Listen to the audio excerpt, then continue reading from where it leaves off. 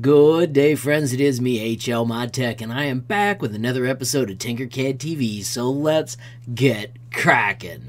Friends, the goal of every episode of Tinkercad TV is to entertain and inspire. Today's design is pretty sweet, so let me show you what we got. Friends, this is the LandKreuzer P 1500.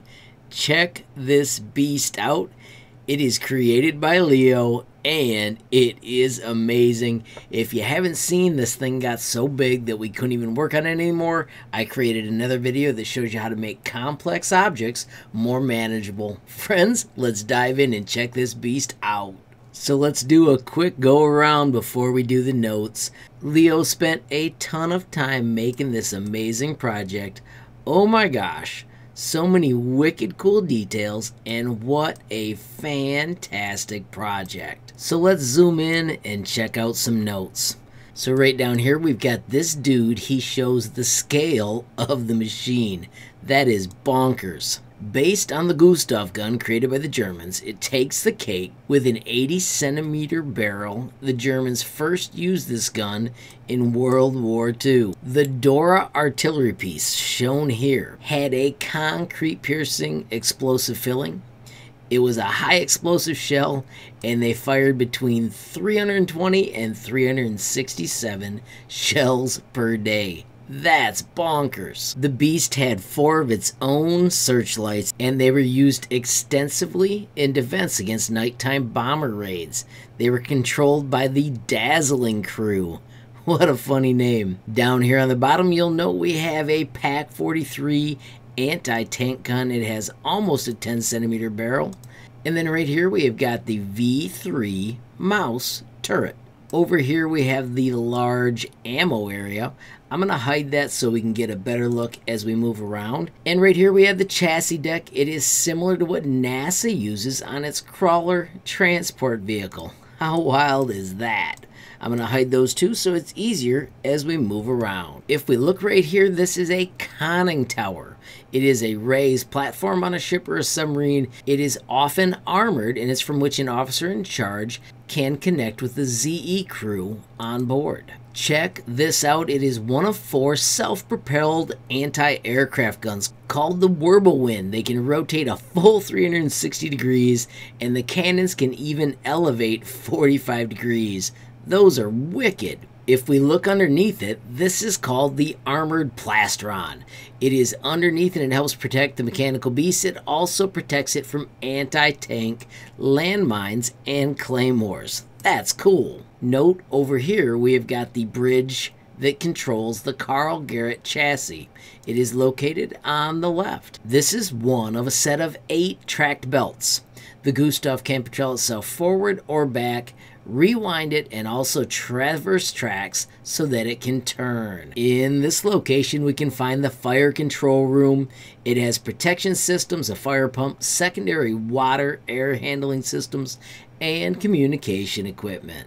Up here we find the main gun ammunition elevator. You could actually use your snap grid to nudge it forward and back. How cool is that? Notice here we have an ammo rack holder. It moves up and down, and I suggest you have your snap grid set to brick.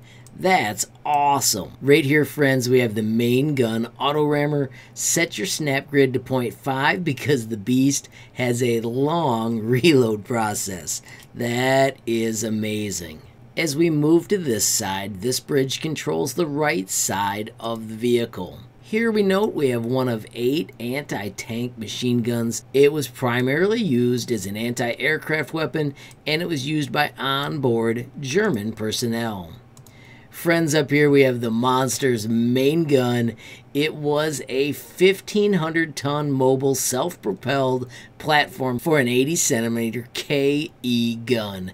The gun elevates to about 95 degrees. Leo estimates that there are more than 800,000 parts, and don't forget there is a video up above that shows how we brought it back to life after it became too complex. Friends, we have got a bonus today. Leo has continued to add stuff. I gave that technique where you can work with larger Tinkercad projects even though Leo is working on a Chromebook.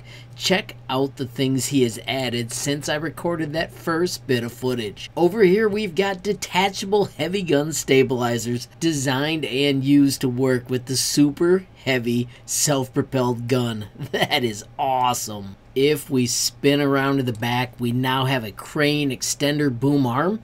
It's used to add and remove heavy shells from a separate loading truck. Once again, we could set the snap grid to brick if we wanted to try and make it work. I'm going to shut off the notes quick as we go around this. You'll notice now all these parts are connected the way they should be. Those were things that Leo was working on when the project first started having difficulties. Leo, it is so cool that you're able to get this finished.